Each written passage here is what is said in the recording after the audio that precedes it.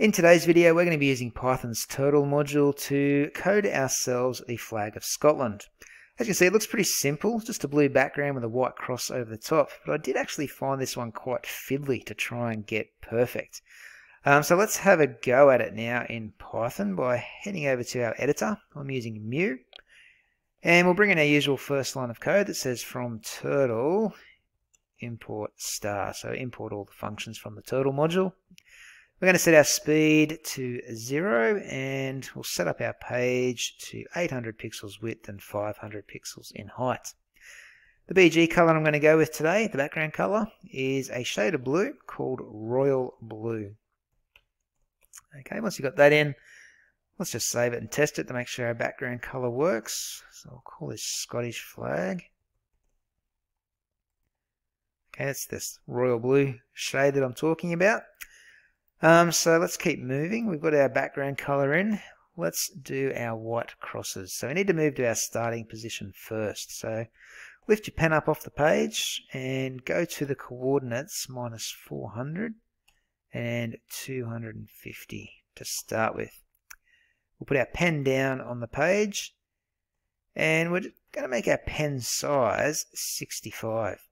We're not actually drawing rectangles this time, we're just drawing 2 lines for our cross, and we're going to make a really thick pen size, so size 65, to make it look like 2 rectangles for our cross.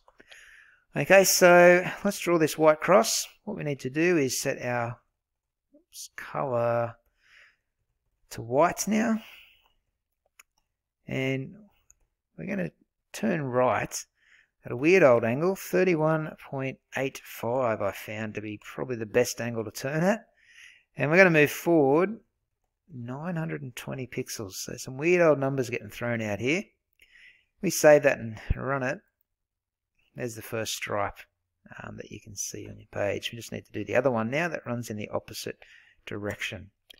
So we're going to lift our pen up off the page. We're going to go to a new set of coordinates, some random numbers here, -410 and -250.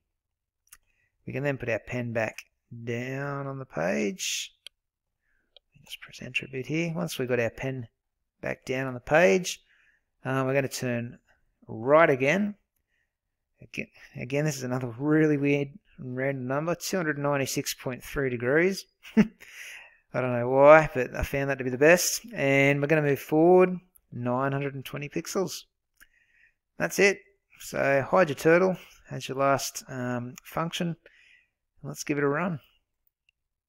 There you go. That's about the best I could get the Scottish flag using those random numbers.